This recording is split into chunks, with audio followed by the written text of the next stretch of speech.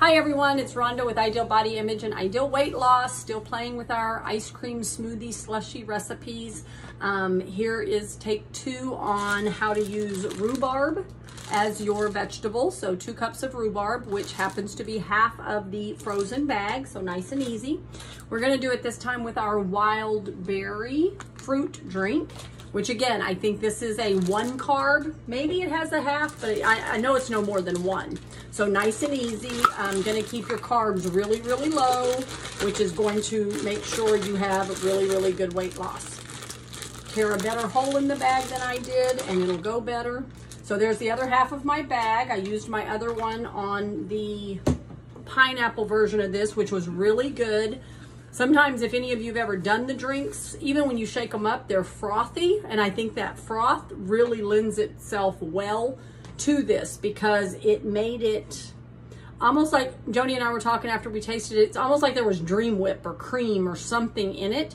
And I even let mine set on the counter to where the bottom was liquid, and I stirred it and it still had a really good froth. So 6 ounces of water.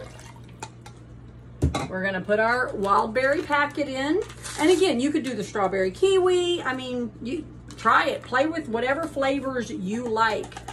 There's no wrong. It's gonna get you there. And we're gonna do 2 tablespoons of our Walden Farms. Mind you, I mean, we were laughing. I don't measure. I'm like, that's about 2 tablespoons. You can bust out the measuring cup though. It's okay, the measuring spoon. And we're gonna put our lid on here nice and tight.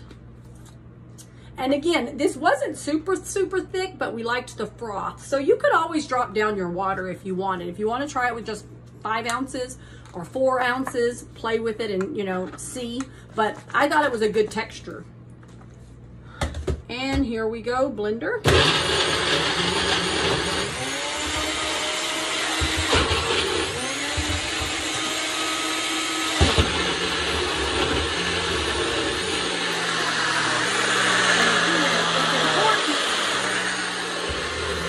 I know you can't hear me talking over that thing, but it's important you hear it kind of hang up. So just shake your blender because you want to make sure you blend it until it spins. But again, here is our concrete, as Joni called it.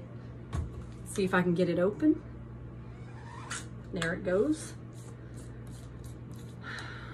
So yummy gummy, very nice, very thick. Joni's coming in for her spoon. She's like, don't tell me twice, or her fork. I did bring spoons. I don't know where I put them. What do you think? It smells fabulous. Same, better.